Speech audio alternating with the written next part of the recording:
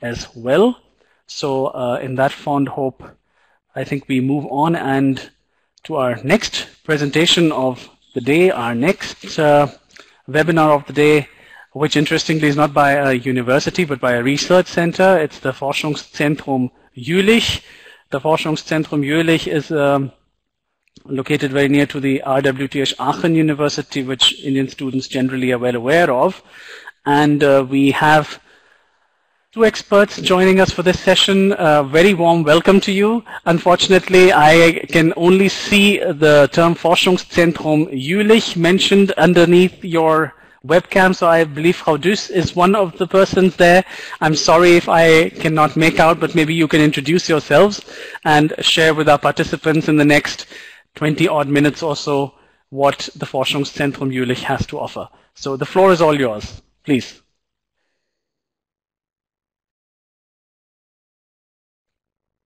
Frau Düss, we cannot hear you. I think you may have to unmute your microphone.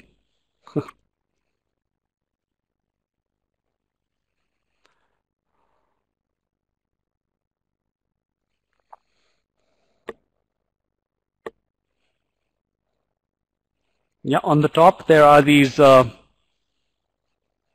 icons. There is one icon that looks like a microphone. I think you're pointing to that. So if you click on that, ideally we should be able to hear you.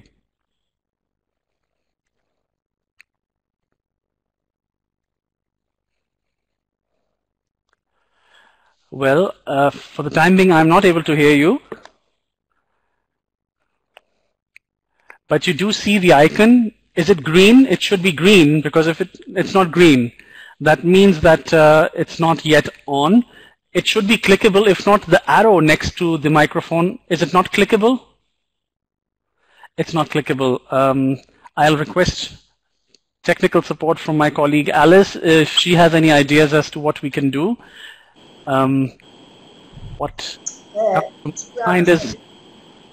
I do not know. The best way that you once again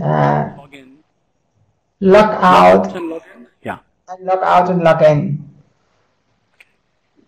Because last time it was working. Mm-hmm. And I suppose you are using the same equipment that last time. Mm-hmm. No problem. Can I request you to just close this window altogether and log in once again? Maybe. I think that's exactly what they're trying to do right now. And in the meantime, I am sipping a cup of coffee, sitting here, and I'd advise all of you to do the same. It's a long evening that we have. It's in total 6 presentations spread over 3 hours. So a cup of coffee is definitely not a bad idea. In the meantime that we're trying to get reconnected with our panelists. If you want to take a short break, please feel free.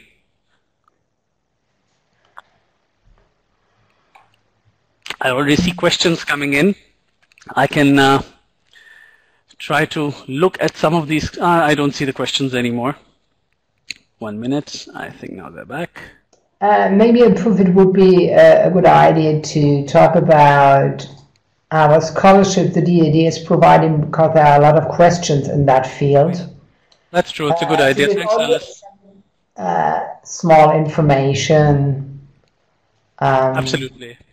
The basic yes, one. that does, in fact, give us some time to talk about the scholarship issues. We've had many questions since we started this evening, and I think especially now this presentation from Jülich is going to be very relevant for those seeking scholarships, because the DAD scholarships are, at least in India, are available majorly for those who are looking at PhD and postdoc studies. So those of you who are interested in doing, let's say, master's programs and so forth.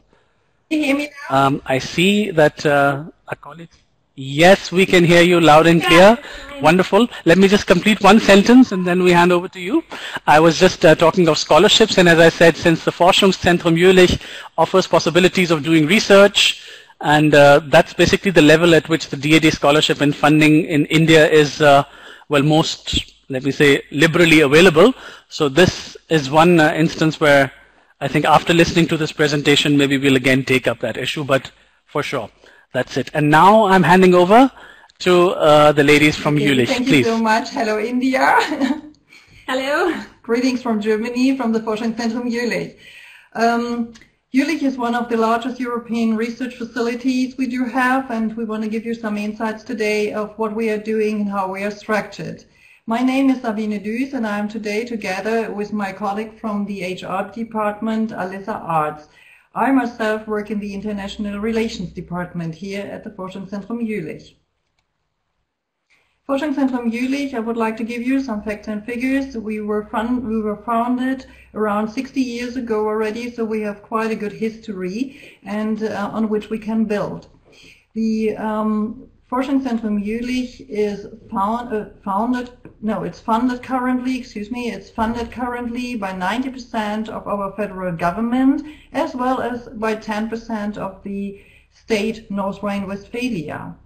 We are dealing per year with a budget of around 620 million euros, which is quite a good number of available money, and 40% of this budget comes from third-party funding.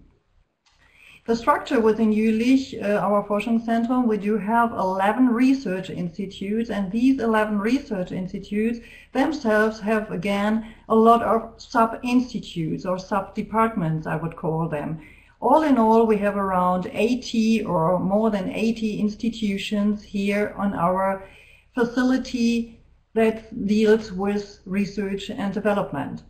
We do have, of course, within the structures, a board of directors. So for people who are managing our Forschungszentrum as well, we do have a supervisory board, as all these organizations, and a scientific technical council who supports us on the scientific orientation or the strategy, what direction the research should be done.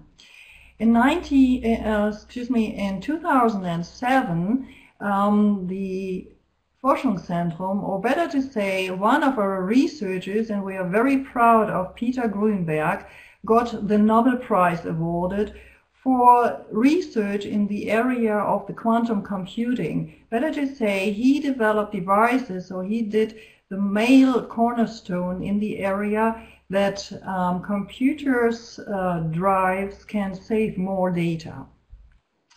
Forschungszentrum Jülich employs currently close to 6,000 employees, and from these 6,000 employees, more than 2,000 people are scientists, whereas we have additionally 867, or let's say 807 visiting scientists coming from 65 countries from all over the globe.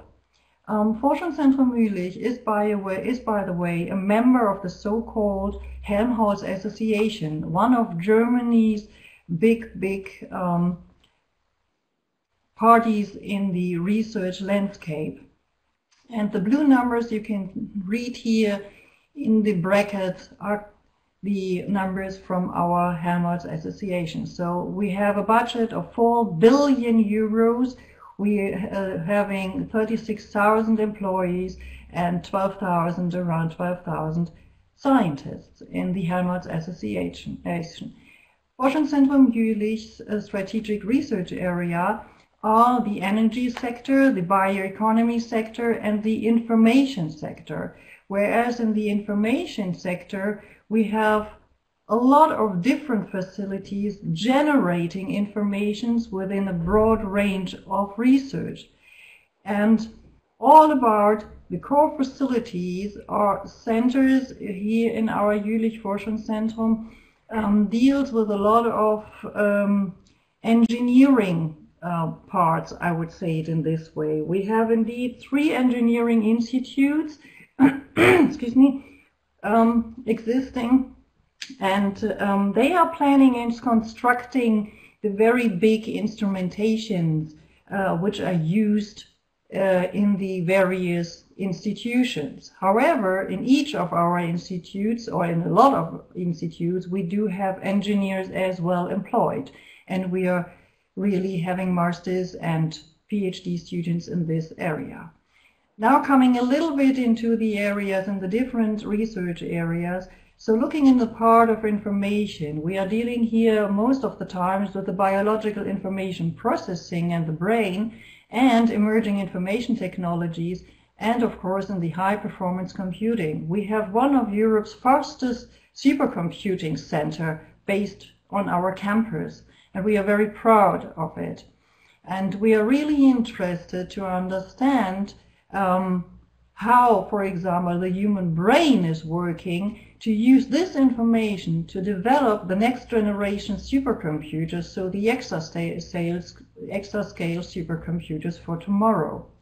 Going further in the energy sector, we are developing really strategies in the energy sector. I do not know if someone has heard already that Germany is quite working in the so-called Energiewende, which means that we step out of all the nuclear power plants in Germany, and we are doing here by all these different areas really lots of research to get forward to make the world more secure and more healthy in this way, as well, of course, in this area all the climate aspects are included. Then we are dealing in the bioeconomy area, which goes in the right direction or in the same direction with the climate change. So in the energy sector, the environmental research, we are dealing in the bioeconomy area with sustainable resource production, with food production, the climate change, and we try to produce energy and value products. We're doing this in the agrosphere area by looking into the soil aspects and soil questions, so how the water is being distributed in the ground and the soil, how the plants can grow better with less water, for example. Then we are, of course, looking in the plant sciences area, and we are trying to produce biomass for different aspects, for example, to produce as well biofuels. And in the biotechnology area, we are dealing with a lot of questions in the microorganisms area and doing enzyme engineering. And here the engineering part is not the classical engineering part, but the enzyme engineering means genetic engineering of organisms to produce better products, for example, antibiotics. So I would say this is the very, very brief and rough overview of what we are doing here in Jülich in the research area. And now I like to hand over to my colleague from the HR to give you more insights of what kind of opportunities for you might be possible here. Thank you. Thank you very much, Sabina. My name is Alissa Arzt, and as Sabina already told you, I'm working in the Human Resource Development and Recruiting Department, and within the next minutes I would like to give you an overview about the employment opportunities at our research center. And we offer positions for candidates at all stages of their career, as you can see on this slide. And the positions are on the one hand in the field of research, such as PhD and postdoc positions, and on the other hand we also offer positions for young and experienced professionals in the administrative or technical infrastructure, as well in the field of research management. And within the next slides, I would like to focus on positions and employment opportunities and framework conditions for university students and PhD students. So to start with university students, there are in fact 3 options to contribute to interesting research projects and to get professional experience while at the same time being enrolled at a university. So the first one is to do an internship. This can be a voluntary internship or an internship that is obligatory due to your study and examination regulations. And internships normally should last at least 3 months and at most 6 months. And in case of an obligatory internship, the duration of the internship depends on what's mentioned in your study regulations. And in most cases, you will receive a remuneration according to internal policies for the internship. The second opportunity is to write your bachelor's or master's thesis here at Jülich. Some topics for this thesis can be found on our website. The other way of finding a topic is to check the website, check our research topics, and if you find a group that you're interested in and you would like to contribute to the research, then directly contact the contact persons of the institute and ask for a position for writing your master or bachelor thesis. And also, when writing your thesis here at Jülich, you will receive a remuneration according to our wage law. And the third and last opportunity is to work at as an undergraduate assistant. This is possible for a maximum duration of 12 months, and you will also be paid a compensation according to our wage law. Now I would like to continue with opportunities for doing your PhD at Jülich. Every year we supervise nearly 950 PhD students here at Jülich, and they come from almost 50 countries, and 41% of them came from abroad in 2016, and this is contributing to our international character of Forschungszentrum Jülich, which we are really proud of. And the vast majority has a contract for the period of their PhD. So this is in most cases a 3 years contract that includes a guaranteed funding for this period of time. And the prestigious scientists that are supporting the PhD students through their supervising, this allows most of our PhD students to stick to these 3 years that are aimed. As we are not a university, we are not allowed to award the academic degrees, and therefore the doctoral thesis is defended at an affiliated university. So as a PhD student here at Jülich, you are enrolled at one of the universities which we have joint professorial appointments with. And here's a map of North Rhine-Westphalia and Germany and also Belgium. That shows our partner universities and also the number of joint professorial appointments.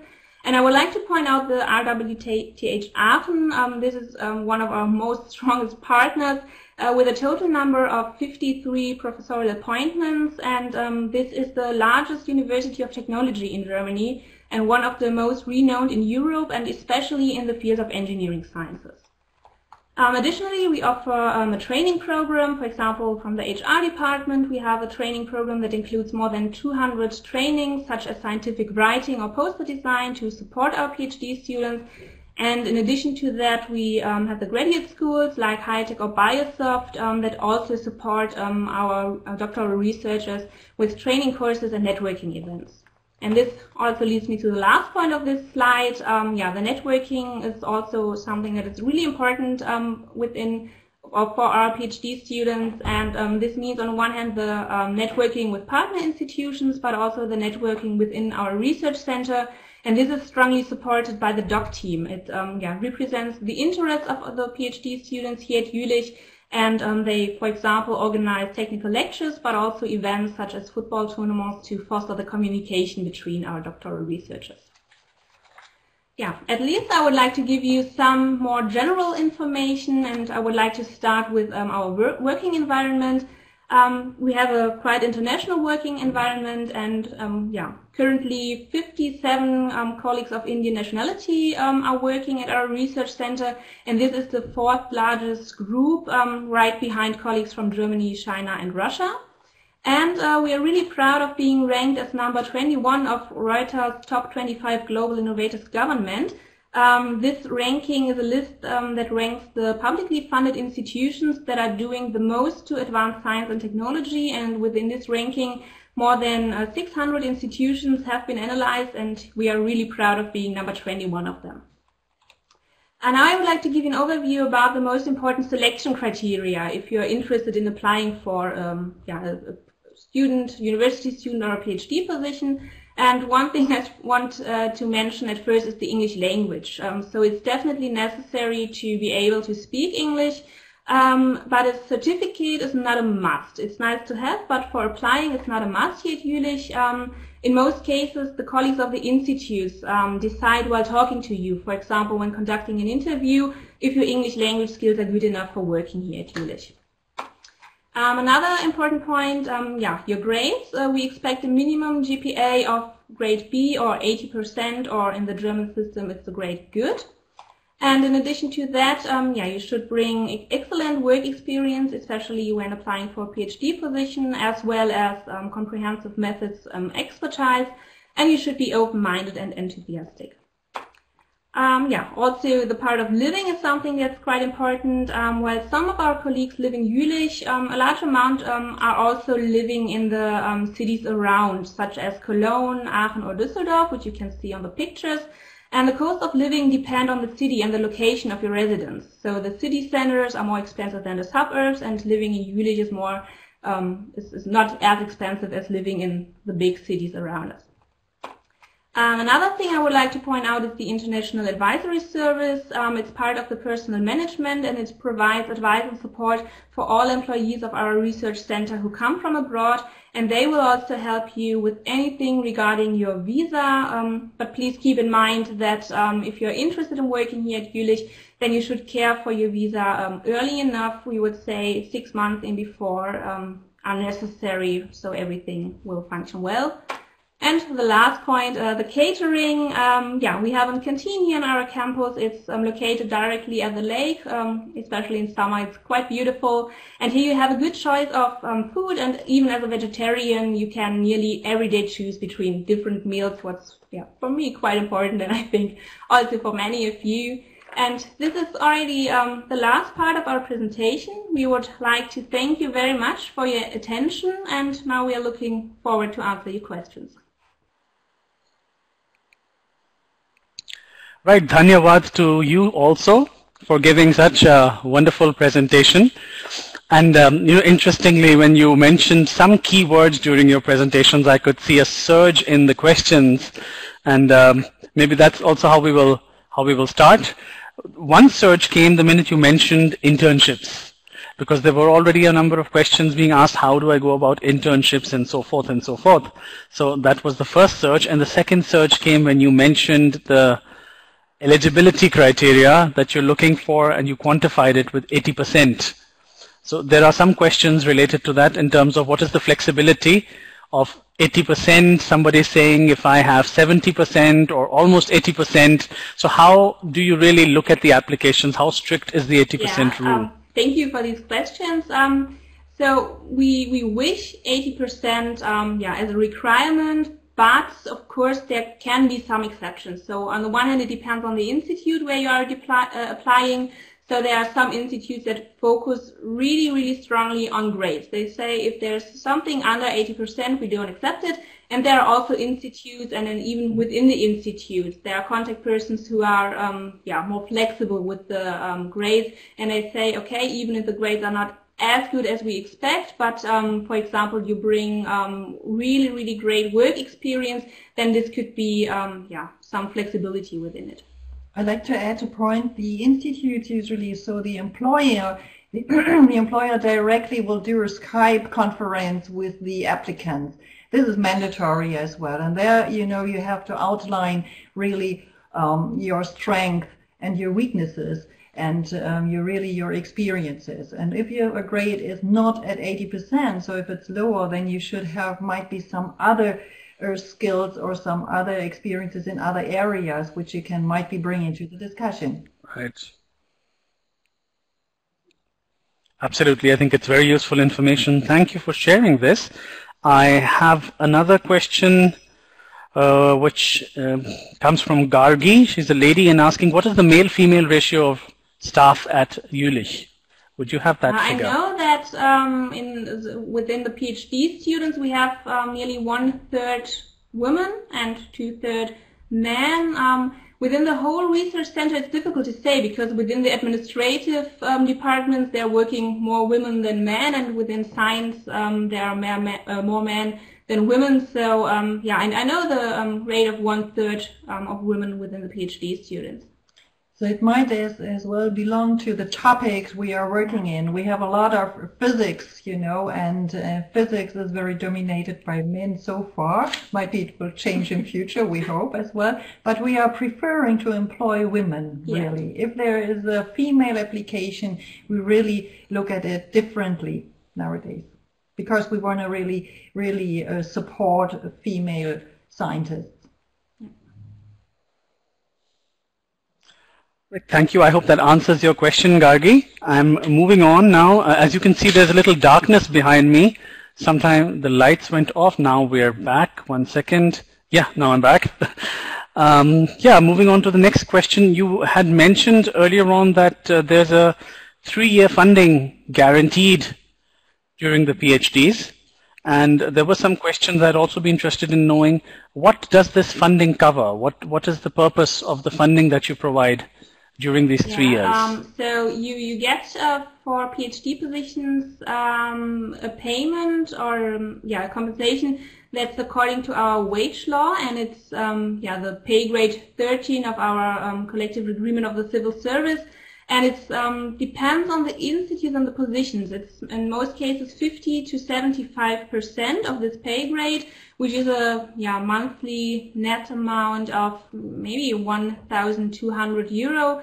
And with this money, you can cover the cost of living, but you have to care for it yourself. So you get the money each month, but you have to care for finding a flat. And as I said, in some cities it's more expensive than in others to live. So you have to manage this budget on your own. Thank you so much for that. I'm also side by side looking at some of the questions that are coming in, so that's why my eyes are not always looking directly into the webcam. Please excuse me for that.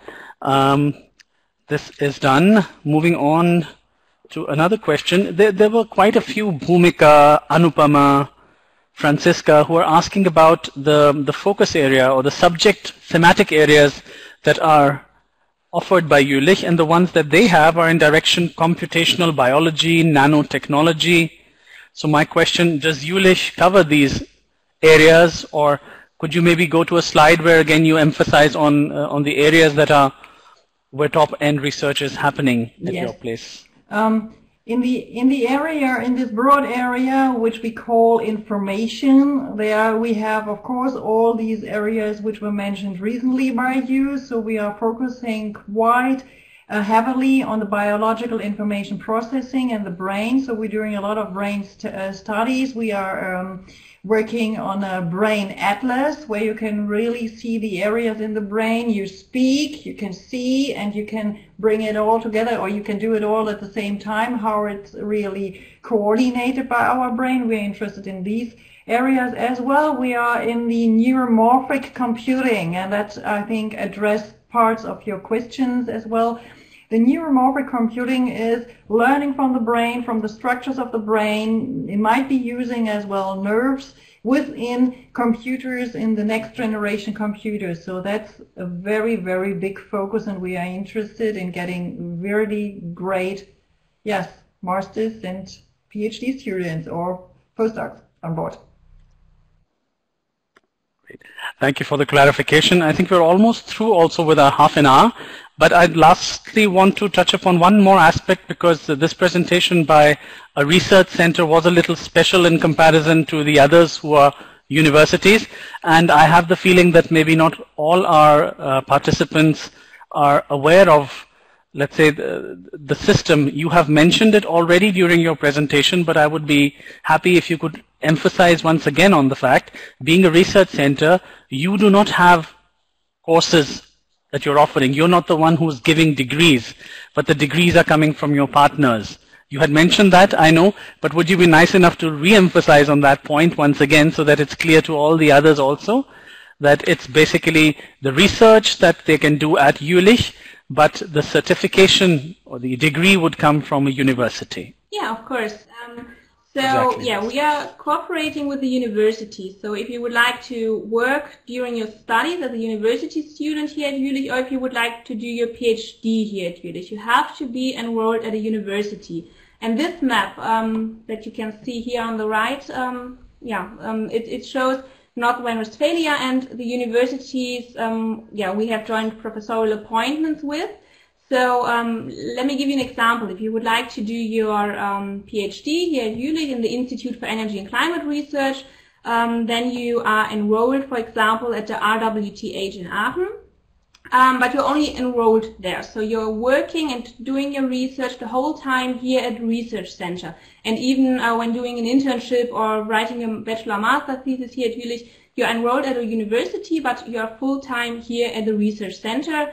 And you're only within your PhD one time again at the university, and this is the time when you defend your thesis at the end of your PhD studies.